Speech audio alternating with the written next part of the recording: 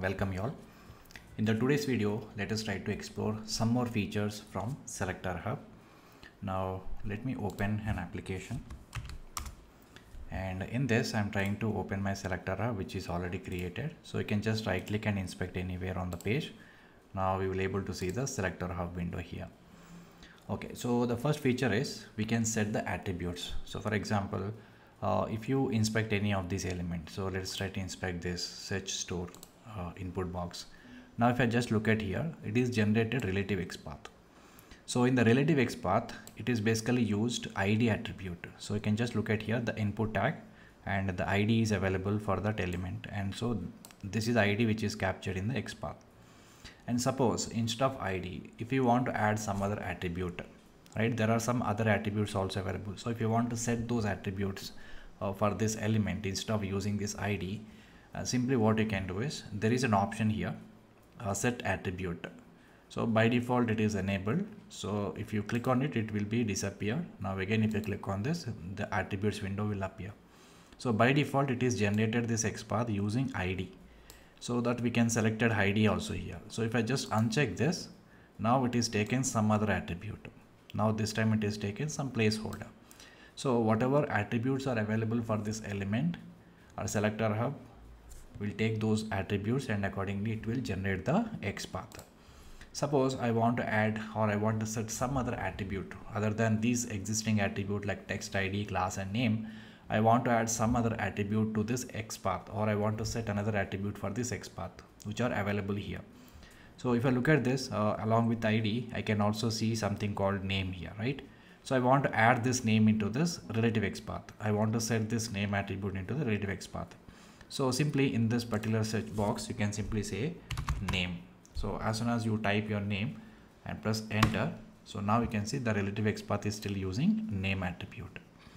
And similarly, you can also set any other property. So for example, here class is available, right? So I want to set the class attribute. You can say class. So now the relative XPath is generated with the class. So like this, whatever the attributes are available uniquely, you can just use that attribute and set that attribute for the relative XPath. Okay, so this is one of the feature which is available, that is set feature, set attribute. Okay, and sometimes when you search any element or when you locate any element, and those element attributes will dynamically change, right? So our SelectorsHub will automatically detect those the type of nature. So for example, let's go to google.com, and now I'm trying to inspect this element. Let's say Google search. Now if I go to SelectorsHub, now you can see the relative XPath is generated for this Google search box, a Google search button. Now in this relative XPath, basically it is used class attribute, and then here the class attribute and another class attribute. So this is the relative XPath which is generated for this element. And it is also showing something here. You can just look at here, yellow color mark, exclamatory mark with yellow triangle, right? So what it is saying is basically class looks dynamic. Uncheck the class checkbox or delete the class attribute from attribute box to generate relative XPath without class if it is generated with class. So here if I just uncheck this class, then what happens is if I refresh the page again, let me refresh the page again and try to inspect this element once again. Let me remove this class because we already added the class. Now I'm just uncheck this class, refresh. Now if I look at this, for the same element, it is generated the relative XPath. Now you cannot see any class attribute here because we have unchecked. So if you again select this class, again it is using class attribute along with the name attribute. So this element is having class and also name. Name attribute is also available. Both are taken consider here. So if you remove this class attribute, then it is generated the relative XPath. When you have the class attribute, it is a dynamic. So the class attribute value is a dynamic. So it is auto detected. So to avoid that, what we can simply do is either we can remove this class. Okay, now the class is got removed from this. Okay, and then this is an XPath which is exactly matching with this element. And apart from this class, if you still want to add any other attribute for this, you can still add in this particular relative XPath. So for example, value attribute is there. So I want to add this value attribute. So simply go here and say just add value, press enter. So now we can see in the relative XPath, instead of name, the value is also got added. So we have set this value attribute additionally. Okay, but still this is the dynamic because the class attribute is taken here. So we have to remove this class. Obviously it is taken some other attributes and it is generated relative XPath. So this is one of the useful feature which is available in SelectorsHub. It will automatically auto detects dynamic attributes of the element, and accordingly we can take the necessary actions. Okay, and this is all about set attribute option. Now there is one more option called the second option, set driver command to append on selectors, which is very useful in automation, especially set driver command. So normally when you look at any element, so let me just take some other page. Okay, now let me refresh. Okay, so let me just navigate to some page, let's say register page here. Now I have some elements, right? So when you're writing your automation, right, so first we will get all the locators of these elements, and then we will use driver.find element, and then we will specify the appropriate locator for the element while writing the script. So normally what you will do is, when you take this SelectorsHub tool and when you go to SelectorsHub, and when I try to inspect any element like this, suppose first name I have inspected and it is generated the XPath. Now we'll copy this XPath, and then again we will add driver.find element by.xpath, then we will add this locator, and again we will try to identify another element, and again it is generated some XPath, again we will try to add this locator to driver.find element and by.xpath. So we need to again write the driver command additionally along with this locators, and this is again tedious task. So to avoid this, what we can do is to overcome this problem. So we have something called set driver command. So this is an option which we can use it. So when I use this option, what will happen is, along with this locator, it will also automatically generate a driver command. Okay, so let me show you how it is going to generate. So this is a let's say I'm inspecting some element here. So this is the normal XPath which is generated. Again we have to copy this and we need to use it along with the driver command.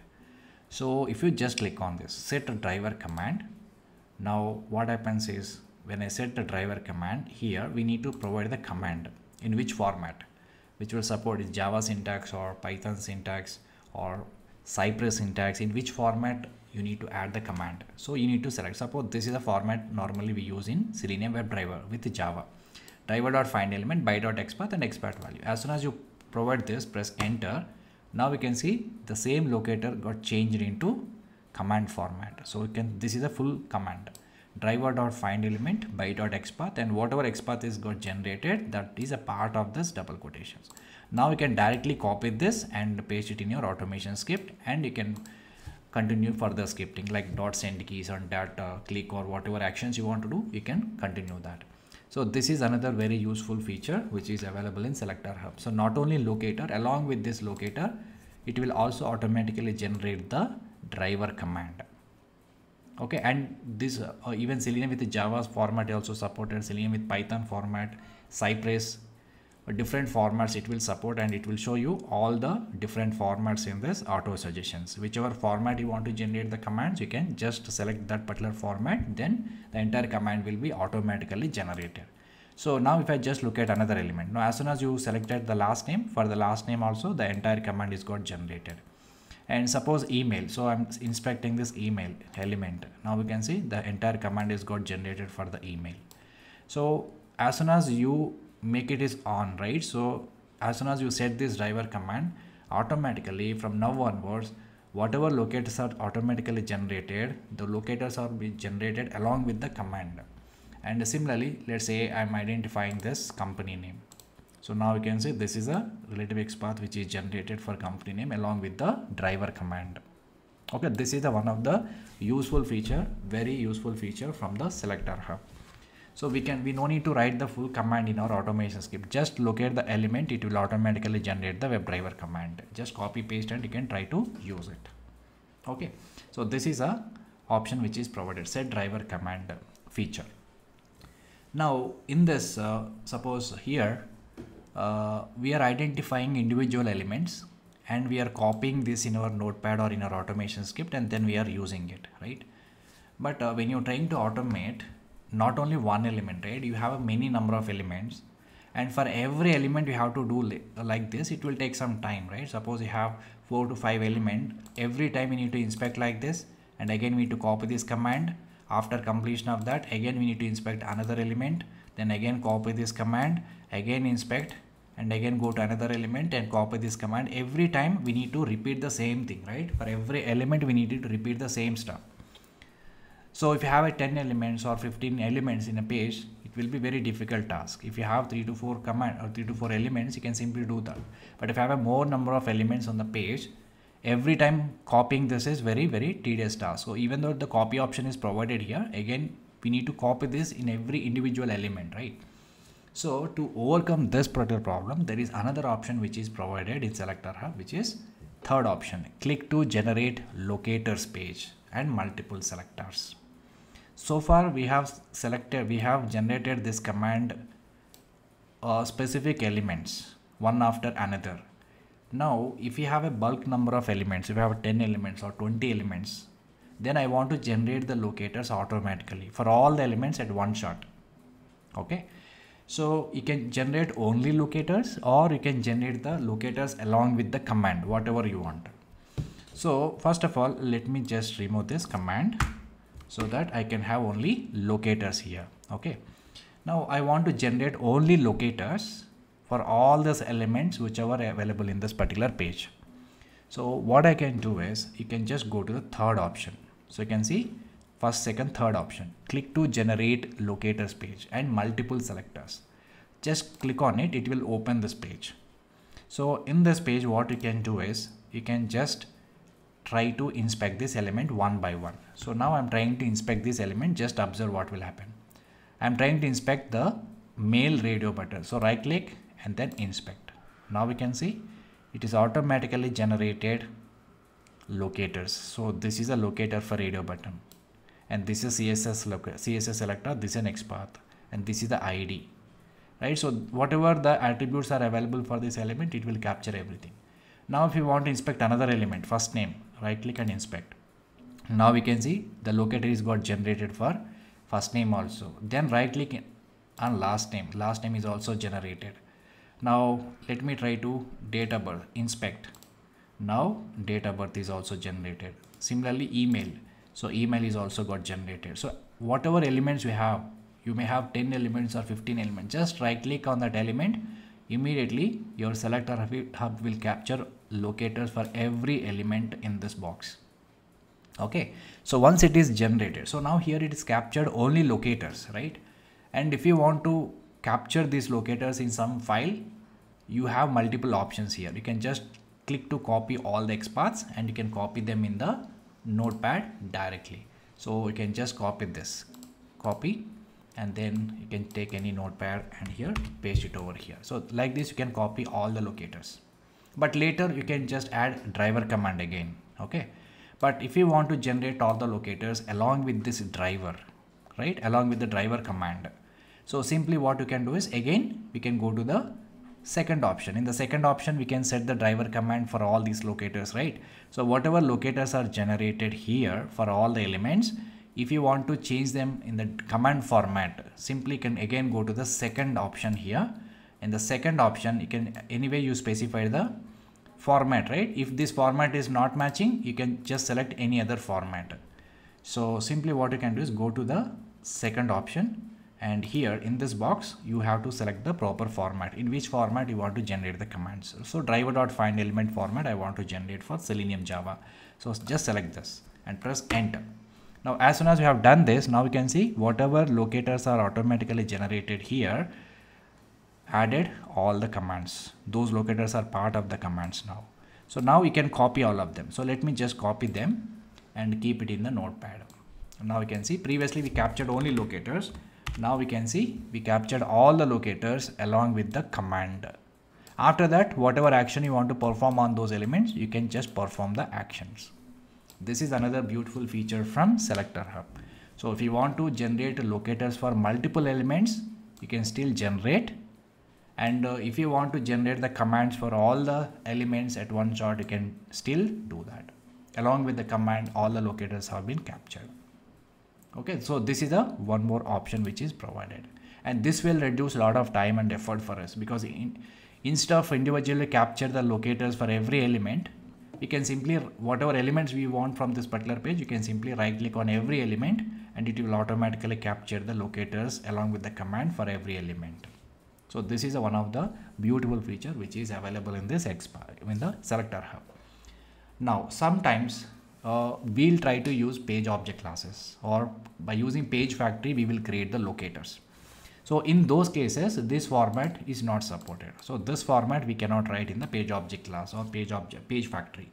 So then the Selector Hub is also will generate the locators in page factory approach. Okay, so for example, currently all the locators are created by using driver.findElement. Now if you want to change this format according to the page factory, so simply we can change the format. So currently this is the format. In the format all the locators have been generated, commands have been created. Now if you don't want this format, you can change it, so it will auto suggest everything. So you can just select this find by. So find by XPath equal to XPath value @catchy lookup private web element. So you can just select this and then press enter. Now we can observe all the locators have been automatically created in page factory approach. So you can just copy this and then paste it over in the notepad or somewhere. You can see this. So this is a format. This is actually page object classes. Normally we use this syntax in the page factory. Okay, so this is a exact find by. By using find by we are able to locate the element and catchy lookup, and these are the variables which will hold the elements actually.